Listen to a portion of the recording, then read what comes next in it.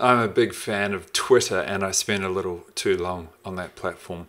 The other day I saw an ad on Twitter for Twitter, and there was a bit of type animation in there, which I thought I could do a tutorial on that.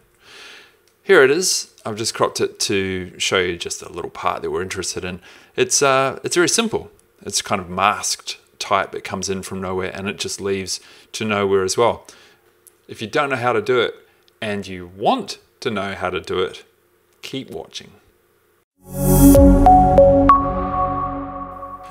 We're in Adobe After Effects. Again, I'm going to make a new comp, and who cares how big it is. Get my type tool here, put in some type, we feel you, and we'll center that.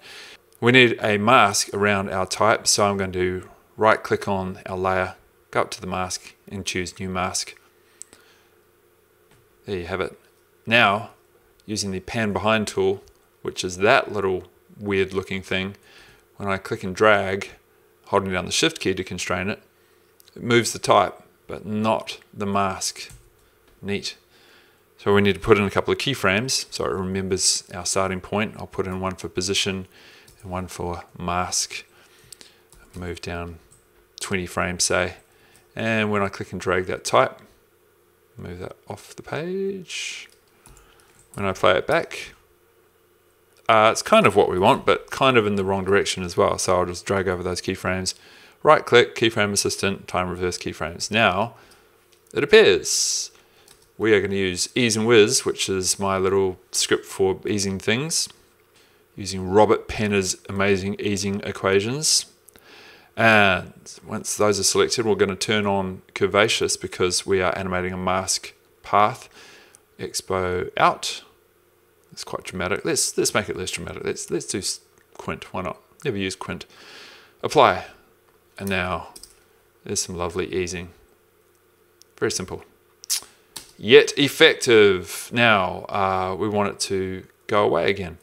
Trick here is if you use your pan behind tool now with an expression applied, it moves the mask with the layer, which is not what we want. So by flipping open our properties and just disabling by clicking on those equals buttons, now when we do that, it moves the type, but not the mask.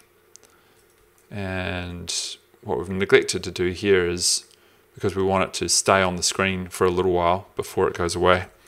So I'll copy that keyframe, paste it, copy this keyframe and paste it, and now there's going to be a pause between these keyframes where we can read the type. When I press play now, we feel you. Comes in, we need to re-enable our expression. And finally, let's get a different easing type when it leaves. I'm just going to cheat this one. I'm going to split the layer by typing Command-Shift-D for delta, or that would be that would be Control-Shift-D on Windows, I imagine, and delete these extraneous keyframes. We don't need them anymore, just cluttering the place up. And now for this easing type, we'll go quint in, apply. So now when I play that back, it eases in both directions. Nice. So if you didn't know before, that is an easy way to achieve that effect. I can hear my kids have just come home, so I better cut this short. Thank you for watching, and see you next time.